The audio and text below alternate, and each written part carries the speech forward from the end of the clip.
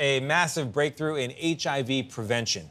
Last month, the FDA approved a drug called Lenacapavir. Someone more fluent than me will say it again very soon. Also known as Yes2Go. It's a twice-yearly injection that has shown nearly 100% efficacy in preventing HIV infection in clinical trials, and it's being called the closest we've come to an HIV vaccine. CBS News medical contributor Dr. Celine Gounder joins us now with more. She's editor-at-large for public health at KFF Health News. Dr. Gounder, good morning. Say it better than me. How do we pronounce this?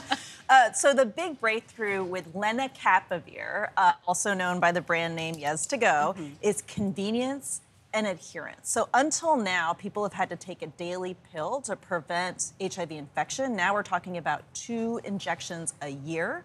So this is an especially big deal for people who've had difficulty accessing preventive medications until now, specifically people of color and women.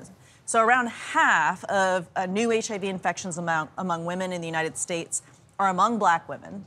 And at best, 10% of high-risk Black women are on preventive medications. So this will make it a lot easier for many more women to be on these meds. I asked sexual health educator Goody Howard what this approval means to women like her.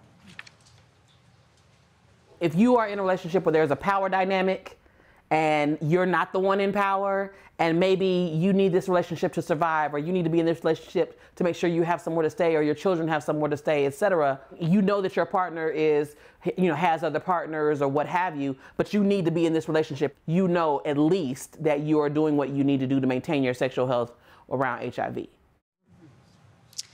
And this trial also includes groups that are often left out of the research, right? And what groups are those, and why is that important? Yeah, so this is a really important difference with this particular clinical trial. So most clinical trials will exclude pregnant women, women who are breastfeeding, and as a result, it can take 8 to 10 years longer for those women to have access to new medications. And because the researchers were really intentional about including those women in the trials, doing so safely, women who are breastfeeding or pregnant can access this preventive medication right away.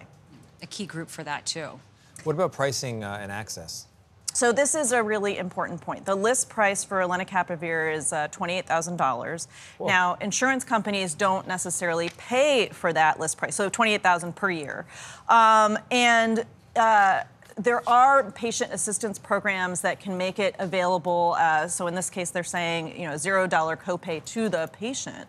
But that's still a huge difference from the generic pills, which can cost as little as $400 a year versus $28,000 a year. So that's being covered by the insurance company, but still, inevitably that gets passed down to the consumer. All this is happening, though, with the backdrop of cuts to the CDC's HIV prevention program. How is that going to impact the rollout of this drug?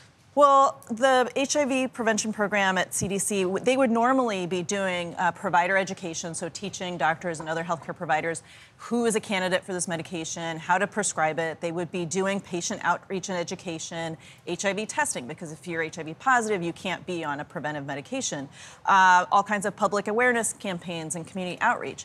But we've seen $1 billion with a B dollars cut from HIV prevention at the CDC, half the workforce. So they're not going to have the resources they normally would to push out this kind of new breakthrough. Dr. Gounder, thank you very much. Really important information.